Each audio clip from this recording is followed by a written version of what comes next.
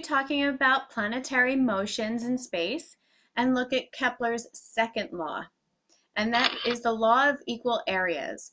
Now, the law of equal areas states that a line joining a planet and the sun sweeps out equal areas in equal intervals of time.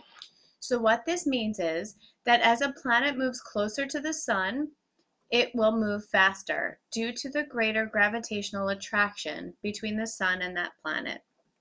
So let's look at a diagram to visualize this. This means that this area between the sun and the planet is the same. It is an equal area to this angle and this almost triangle that it makes between this planet and the sun. So because of those equal areas, it will take the same amount of time to go from 1 to 2 as it would go from 4 to 3. It's slower as it goes away from the sun. However, it goes faster as it goes closer to the sun. And because of this dynamic, and because the areas are equal, it actually will take the same amount of time to go from location to location. So as I said, it takes the same amount of time to go from 1 to 2 as it does to get to 3 from 3 to 4. And this diagram just shows how it creates an equal area. Although this distance here is farther from the sun, this area is closer but more spread out. So those areas are equal. When a planet is closer to the sun, it is experiencing a greater gravitational attraction. So it literally is being pulled around the sun. So therefore, it moves at a greater orbital velocity as it goes around the sun. Let's look at a short video animation of this. Now, I want you to watch the planet, and you'll see that it's moving. As it moves from one spot to the next, it casts like a triangular section or an area. And due to Kepler's laws, that area is equal all around. So you see as it goes farther away, we call this the aphelion. We're going to talk about that term a little later in the video. What I want you to notice now is the increase in speed.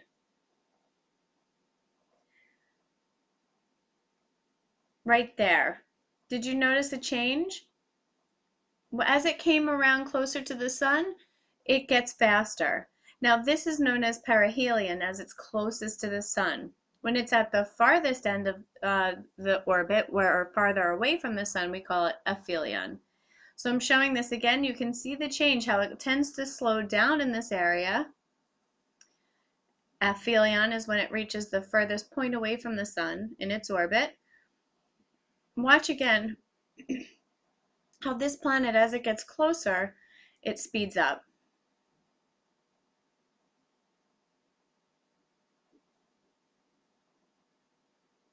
And there we go.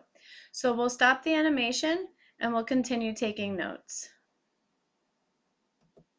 So now we're going to look into Kepler's third law. And Kepler's third law states that the period of revolution, or the time it takes to complete 1 year for a planet, is directly related to the planet's distance from the sun. So this actually makes a little sense if you think about it.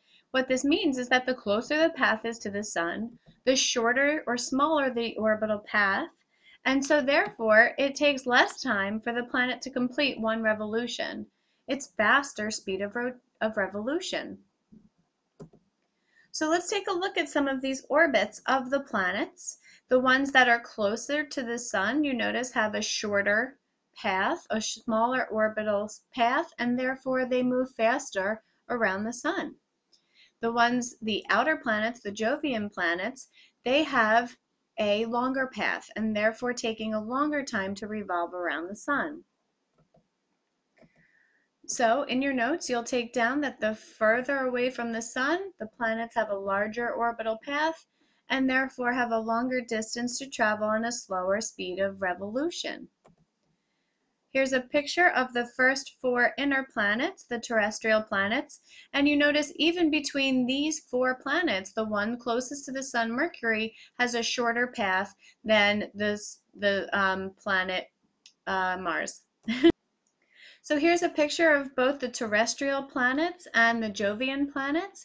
And you notice that the terrestrial planets, Mercury, Venus, Earth, and Mars, have a much shorter orbital path and therefore take faster to go around the sun than the Jovian planets. Their paths are much longer and their speed of revolution is slower.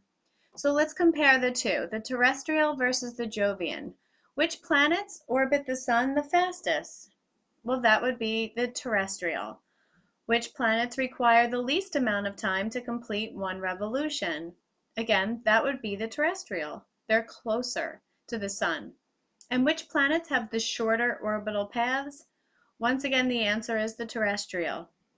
Now, this question, as a planet's distance from the sun increases, what happens to its orbital velocity? So as you saw in that animation, as the planet moves away from the sun, as its distance increases, the orbital velocity decreases. It moved slower in its path. So let's talk about some of the effects that the planet's distance will have. Due to the elliptical shape of the orbit, the planet may be closer or farther from the sun during their revolution. And we know this when we studied seasons, we talked about this a little as well. This change in distance from the sun causes a planet to speed up or slow down in its orbit as it revolves. So this location 1 in the orbit around the sun is going to move slower because it's farther away, whereas number 2 is going to be moving faster in its orbit because it's closer to the sun. Okay, so what does this mean in terms of us? Well, as I mentioned, we talked about this a little with seasons, and we see that in your orbital path at different times of the year, we are in a different location around the sun. So the orbital speed of the planet will depend on how close it is to the sun. So the closer the sun, the faster orbital speed. So in this instance, you see here, we're closer to the sun during winter, and we're farther away from the sun in summer. So we're going to have different rates of revolution based on that. So during winter, the Earth is closer to the sun, and therefore, in winter, the Earth moves faster because it experiences that greater gravitational attraction. In the summer, the Earth is farther away from the sun, and during the summer, the Earth would then move slower around its path as it revolves. So in winter, we are considered to be at the perihelion, and as I mentioned earlier, the perihelion is considered to be the distance as we are closest to the sun. Now, this has to do with the apparent diameter, because when we're moving closer to the sun, it actually makes the sun look bigger. The change in distance from the Earth to the sun causes the sun's apparent diameter to change.